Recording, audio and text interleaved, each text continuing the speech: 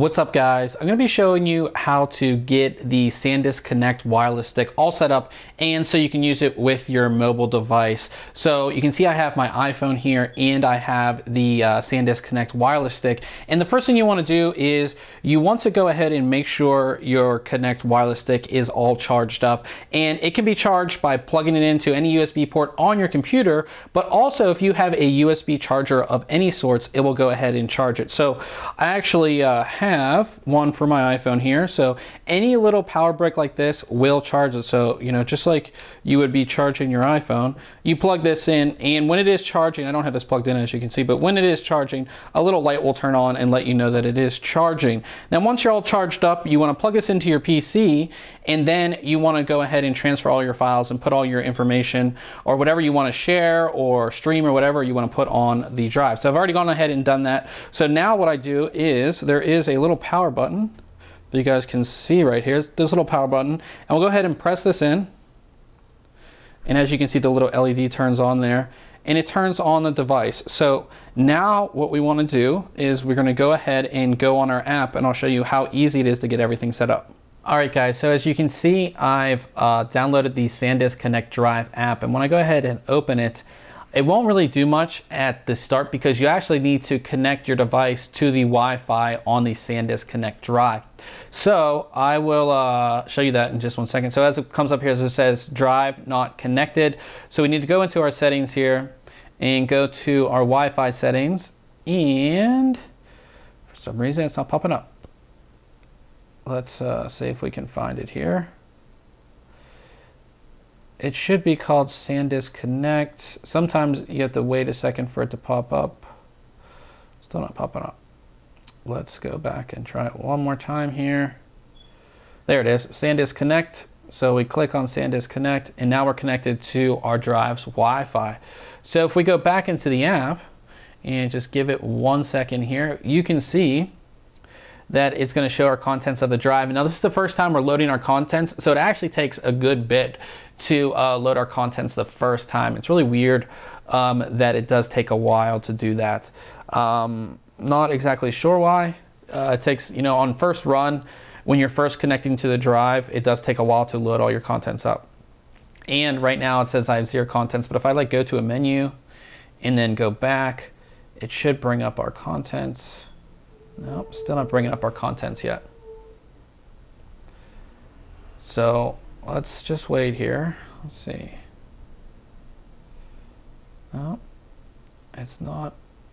There it goes. So see how I had to kind of like work it around and get it to load all of our things? That's only on the first run. If I close the app and open it back up, everything usually pops up quite quickly. So here's the folders that I've already created. A lot of them are like music, photos, and video are already on there, and I've actually loaded some files on there from my main PC. So what we can do here is, you know, we can go into photos and we can view, you know, just like you would on your normal phone, the photos that we have on there. Now, I can also download this photo. So I have the option down here. You can see the little icon, and I can put this in a message. I can put it in mail. I can do all that. I can save it to my downloads. And what that is I'll actually add this to our downloads in a second. But so what that is, it's a list of files that you have set to download so you can do it all at once. So let's go ahead and save this one to my downloads. So that's saved to the downloads. Now we'll go to the next and say I actually want to download this to my camera roll. I can do that. And the ones that you save to your camera roll, they do it instantly. So it's instantly saved on my camera roll now on my device. So I can go ahead and do all that. You know, I can, you know, we can play videos. So I've loaded some videos I made, you know, on here. So what's up, guys? Today we have a new gaming mouse from CM Storm. It is, and you have play pause down here at the bottom, and then you have the ability to kind of skip forward and back, as you can see that I did there, and it works really well. You know, you are going over Wi-Fi, so you have a little bit of lag in there, but if I hit play, you know, coding, so when I'm using this and I scroll up again, you know, it's pretty fast. You know, scrolling through, and again, just like with the videos, I can go ahead and download this if I want to. Same thing, you have the ability to go ahead and do that. So you can access all the files. You can upload files as well. So say I want to put a photo on here. We'll go into our photos because that's where I want to put it. We'll hit the add button, and then this will access my camera roll and say, you know, this is a picture of what I ate yesterday. And it allows you to select the destination. So I can put it in my photos and hit copy here. And you can see it's transferring. And now we're fully copied over. So we have the ability to do that. Now you also have another cool thing. So if we go over here, you can see we have my downloads and all that, but we have camera roll backup. So this is great, especially if you're a heavy picture or photo taker on your mobile device. You can go into there and you can set a camera roll auto backup. So it's going to auto backup your camera roll, or you can just back it up now. And what's great is this backs up all of your photos that are on your camera roll in your device. So, you know, if you don't want to go through and select certain photos, you just want to back everything up and get it out of there, this allows you to do that. And you have the option to delete the photos from your iPhone after you're done doing your backup. So I really like that. It's just a full backup. You know, this is great if you want to clear out your iPhone before you go somewhere or something like that. This gives you the ability to easily do it and back it up to the SanDisk wireless connect stick. So I really like that. Now if we go back into our settings here again, and we can go to the My Downloads, so you can see that we have this as our My Downloads, and we should be able to select. So we have it selected. I guess this just allows you, I thought it was like a batch download, but I don't believe that it allows you to do that. Or I believe this was able to download. Let's see if it put it in my camera roll. So it did not download it, but I guess this just, oops, I guess this, the My Downloads, you can see that this file's still here, but I don't have the ability to actually batch download it, I don't believe. Let's go into settings, maybe it's somewhere else. Backup, never archives, contacts. Nope, it does not look like it. That's really weird. So I'm not really sure what the My Downloads is set up to do. You know, we can select this. Okay, so that's what you do. So I'll add a couple things here. Let's see if I can do this. So this is just showing how I don't know how to use this yet completely. But so we'll add this one to our downloads, and we'll add, I don't know, this one to our downloads. Okay, so now we go back into my downloads, and you can see some are selected. So we'll select this one, and this one, and then we can batch download by hitting save to camera roll. And now if we go into our camera roll, look, those three are right there, which is awesome. So we can do that. Oops, go back into the app here. And a couple other things I wanted to show you. So in your settings, one thing that's cool that I didn't mention is that it shows you the battery that you have available. It doesn't have a percentage on it, which is kind of weird, but it does show you the battery. It shows you the space remaining on my iPhone and the space remaining on the drive. I can also go into settings, and you can change a few things. So you can set a password for the drive, because right now this is open, and you know, anybody with this app can actually access my drive. So I can set a password. I can change the drive name to whatever I want. You can power save timer, so it's set to 30 minutes without activity on the drive. It will turn itself off. Disconnect from drive, so we can hit this to disconnect. Anonymous data sharing, we can turn that on and off. About, and then contacts. So what you can do is, again, one of the biggest things when you're getting a new device or something, you want to back up your contacts. You can easily back up your contacts by using this. It's really cool.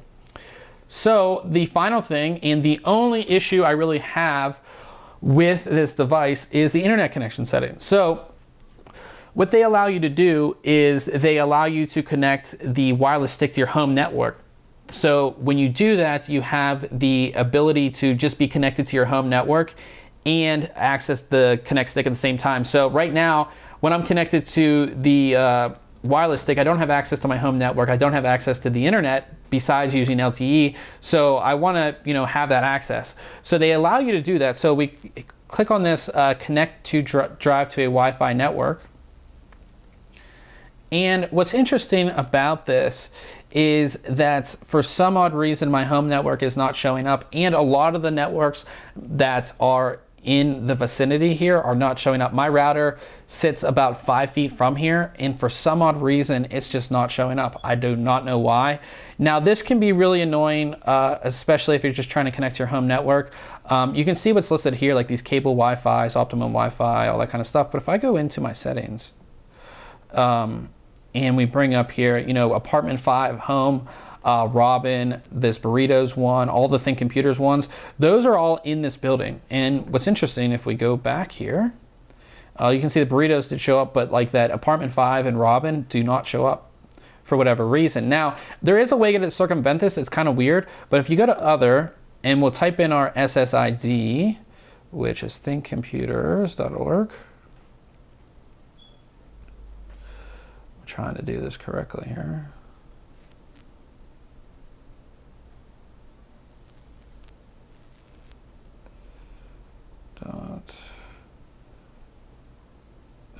.org. Did I type that in right? Oops, no, I did not. It's weird doing this with the my opposite hand here. So I type in ThinkComputers. You know, you would type in your actual SSID, and you want to make sure that it is, you know, the correct capitalization and how you actually have it. Here is, it's WPA2, and we'll hit connect, and we'll type in our password.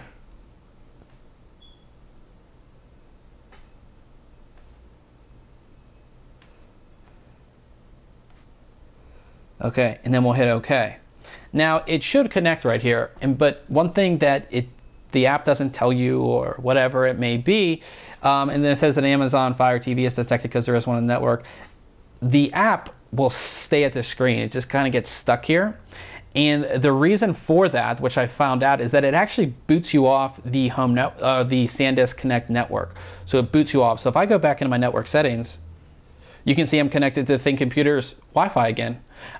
So the way to do this is just to basically close the app out, go back, and we'll open it back up now.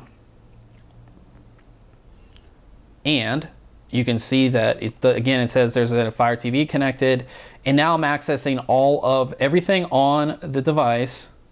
You know, I can access photos, and I can, you know, go through, and it looks like I can stream this to a TV, which is cool. My Fire TV, I can go ahead and stream it to, which is kind of cool.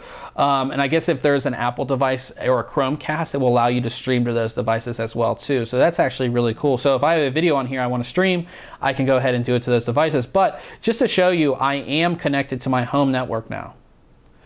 I am not connected to the SanDisk Connect network. So that's one really cool thing about this device, that I can have access to my home network. And then once I'm connected to my home network, I can use this as sort of a controller, and I can stream devices to a Chromecast or to a Fire TV or to an Apple TV. So it's a really great little companion device, especially great if you're traveling or you have devices that don't have a lot of storage. You know, just like my Fire TV, I don't have the ability to add extra storage to that. But with this, I have 64 gigabytes, which this one is. They have up to 200 gigabytes.